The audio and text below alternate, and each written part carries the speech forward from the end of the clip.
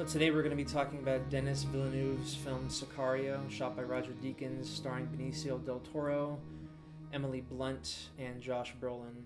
It came out last year, 2015, but it was my second favorite film of the year. Yeah, it's an awesome movie. Highly unrecognized. Whenever I try and talk to people about this movie, no one seems to know. What are you talking about? What? No one seems to know what the hell I'm talking about. Sicario, what does that even mean? Well, it means hitman. Yeah. In Espanol. Yeah. And we get introduced to the hitman at some point, but he's Benicio del Toro's character essentially, Alejandro. In the white person. In the white, yeah. Alejandro. Alejandro is really good in this one. We digress. Movie's fantastic. Not enough people have seen this movie.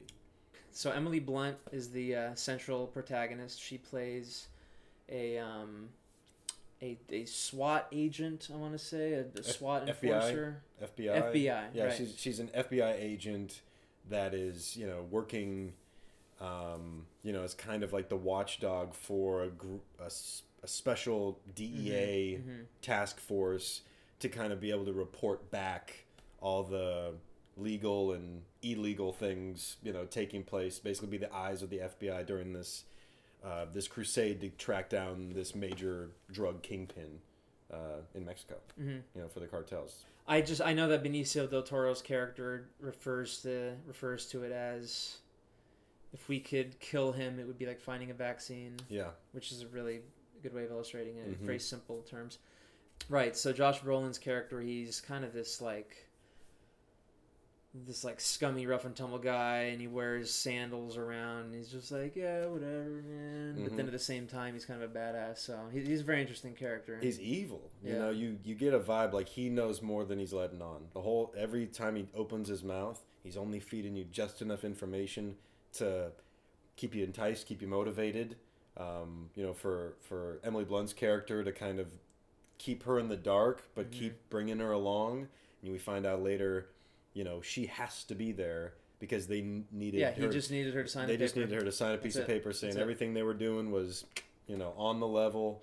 When, spoiler, everything they were doing was not so on the level. They were doing a bunch of things. Some shady stuff. Some shady stuff. They were, killing people, doing things, just indiscriminate. The ends justified their means, and their ends were tracking down, these major players.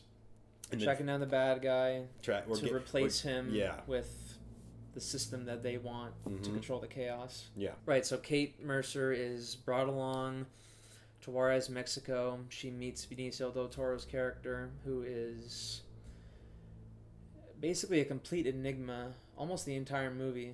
It's kind of like a shadow or like a shade. Very, very interesting character, and my favorite Benicio performance since Traffic. Oh, hands down. It is my favorite Benicio that ever been Benicio. He had a very mesmerizing presence in this movie, and he seems supernatural without being, being supernatural, while seeming like a real assassin. Yeah, he seemed like like there are people that are just like this in the world, and that's what really scared me in general.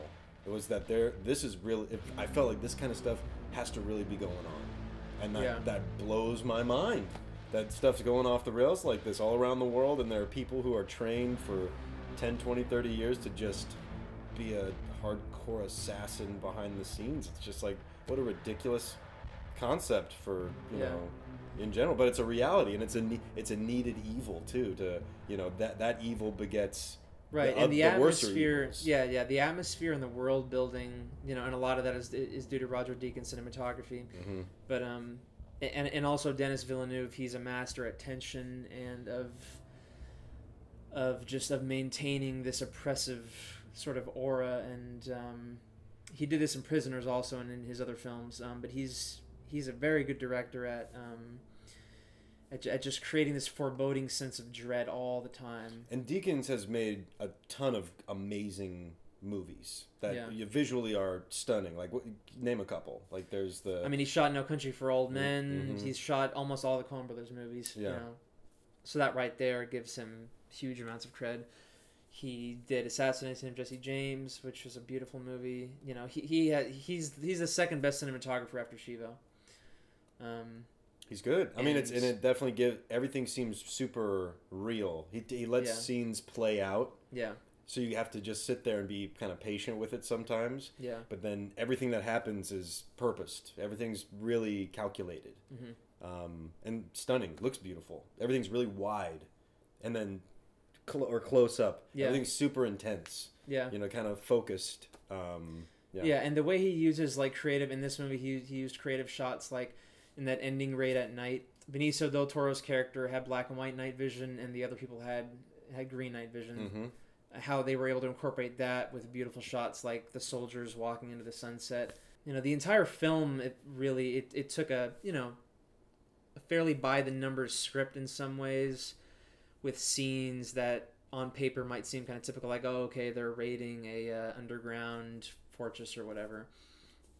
On paper, that seems like, okay, we've seen that before, but the way it was directed, the way it was shot was really inventive, and it created this tension and this atmosphere that I hadn't really seen before in a movie. So, that just goes to show that film is such a dynamic medium, that you can take one thing that's been done 1,000 times before, but if you communicate through visual terms in a different way, it creates a whole new thing. Creates a whole new atmosphere. It makes a whole new... And also, I'm going to get into third act things in a moment, but yeah. But the point is that...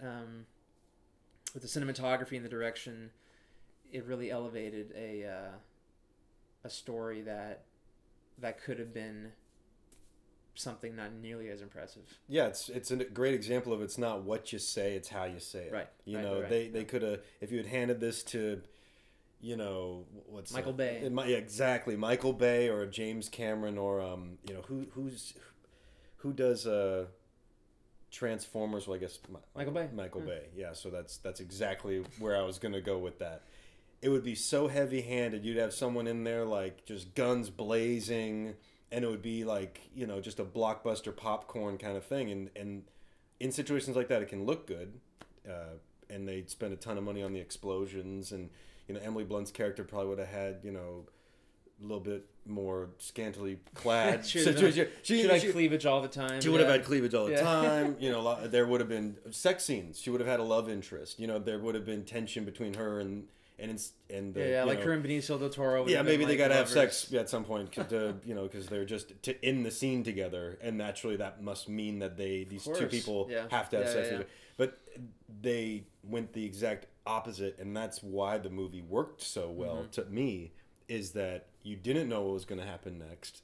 Your experience watching it is just like Emily Blunt's character being introduced. You're just fed little breadcrumbs along the way of the world that they're in, the situation. Yeah. Everything is shrouded in mystery, which is another really smart choice. Yeah. And that's a character in and of itself. And that's why, you really don't get that Benicio del Toro is the Sicario, the hitman until the third act. Until the third act. Until you're already, it's too late to go back. And so throughout the film, they're tracking this. They're tracking the Kingpin's whereabouts. They're trying to get his second in command into a certain position.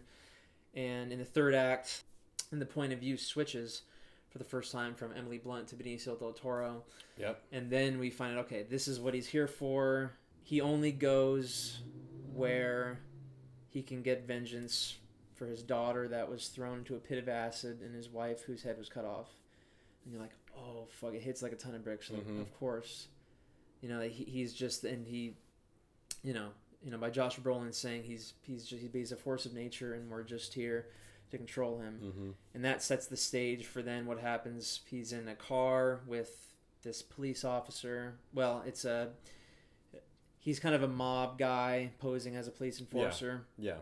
And that was another really smart thing. So throughout the film, we had seen little vignettes of this cop guy, of the mob guy with his family, and you realize that, he lives in this impoverished area. He's just doing this job because he has no other opportunities. He kind of, through life circumstance, he's forced into this situation.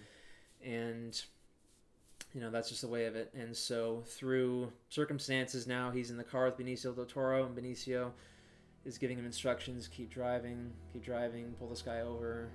And he pulls him over, the cop pulls over there is the second in command mob hitman. So Benicio gets him, he kills the mob guy posing as a cop which is like a little mini tragedy in itself. That that's when you start. That's when the film's ultimate thesis statement starts to come together. You're like, oh, this is just sad. Yeah. This guy was just in Benicio's way, and he got taken down, and all he was trying to do was just provide for his family. So Benicio then gets his way into the compound, becomes Solid Snake, and takes everybody out. Yeah. And and the brilliant thing about the film is that through the atmosphere and the tone, everything that happens there, when it becomes ultra badass, it feels realistic. It feels like it feels like it belongs in the real world. But if you would take that scene, even on its own, if somebody just sees that scene without seeing the rest of the film, they'd think, oh, well, that's kind of, ridiculous. Well, Jason Bourne-esque. Yeah, a little bit. But, but the way it's built to that moment... He could do anything. ...is flawless. And it felt real. It felt like this guy would exist in the real world, that these things actually do happen. Yeah.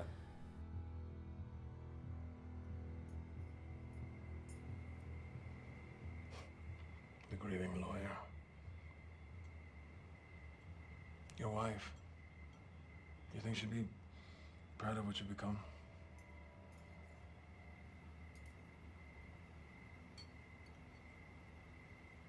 Don't forget about my daughter.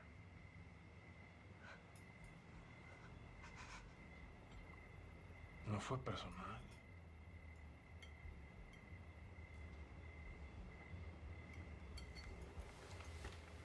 Para mí sí.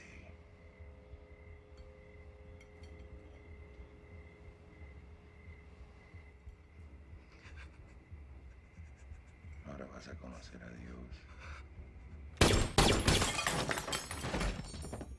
He kills his family in front of him. Yeah. Lets him finish his meal. Shoots him in the chest. Yeah. Awesome. And it was a mind-blowing moment. Like, I didn't see him killing his kids in front of him coming. I thought it'd be a classic Hollywood thing where he kills the dad and then he just leaves. But instead he does... When you think about it, it's realistic. Of course he'd kill the kids. Yeah. Because he doesn't have any emotion left. And if he lets the kids live, then they would grow up and then come after him. So he just wipes out the whole family then and there. Yeah. So it's a very brutally honest film. I thought that was brilliant. Yeah, I thought it was brilliant how they, like you had mentioned in the third act, towards the end of the flick, that's when we really get introduced to the Sicario, the Benicio del Toro character, because everything else is just so, mystical and kind of mysterious. You get a little bit of information from him and you feel like he could do anything. When he starts just shredding through people with his pistol or his rifle or whatever, you're like, yeah, he's on a mission. But then at the same time, I left feeling empty, like the emptiness he must have felt after he killed those people, because you didn't really accomplish. It seems like everything's been building up to this moment, and then it's just over.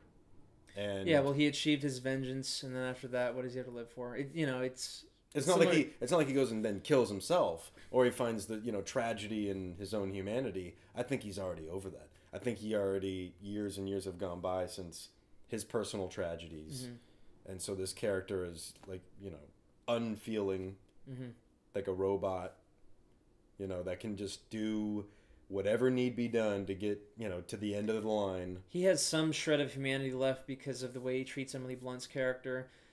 How he doesn't kill her when she comes. Well, then again, of course, he didn't kill her because he still needs her to sign the paper. I was gonna say, he really doesn't. He really, even though it seemed like he kind of was feeling for her, not feeling for her like wanting to get it on. Well, it's like it's like he says she reminded him of his daughter. Yeah. But that's the only little part of humanity left in him that, on a physical level, maybe some emotional level, he reminds her, but he'd still be willing to blow her away if she doesn't sign the paper. Sign the paper. Sign the paper. And no, I will not sign. I don't want to sign.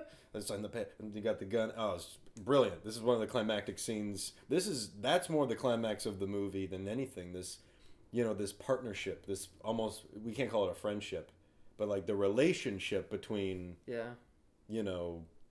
the audience and Benicio, really Emily Blunt and Benicio's character, it all goes out the window. Like, even if you thought you knew what was going on to this point, like they're going to be chummy and ride off into the sunset together, they were never on the same team. They were never on the same side of things, and they never. It's and a they very, never very will dark be. ending. Yeah. Yeah, and that scene at the very end in the soccer field is the ultimate point of the movie, that life is going to keep going on. People are going to try to look away from the darkness. They're going to try to play soccer and have fun, but just outside are these shots going off. Yeah. People are dying. People are getting strung up on under a freeway, have their heads cut off. You know, and that's kind of, you know, a metaphor for life itself, that, you know, to stay happy, to stay positive, you have to ignore what's actually going on. Because if you think about it, if you take it all in, if you focus, if you pay any attention at all to what's really happening, then how are you gonna even be happy at all? You know? Yeah, it's because it's kind of a departure from everything else that's available. You got to see this movie. Yeah, it's just it's too good not to see.